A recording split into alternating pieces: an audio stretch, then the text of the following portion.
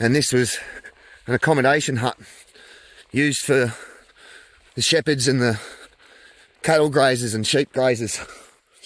They'd come here, put the sheep or cattle or whatever they were working with in the yard across the road, and they'd stay in the hut for the night to get some rest, or, you know, whatever, wherever they were walking from. So Mountain Huts Preservation Society come here today, and apparently this is the next project we're going to be doing too. But it's World Heritage listed, so we can't really touch it. It's, you know,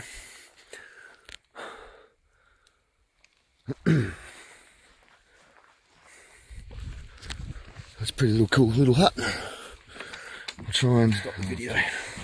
Fucking stupid phone. Flat battery, so I can't show you inside. It's just a fireplace, a little oven and a bed. It's going to be so dark to see. Yeah.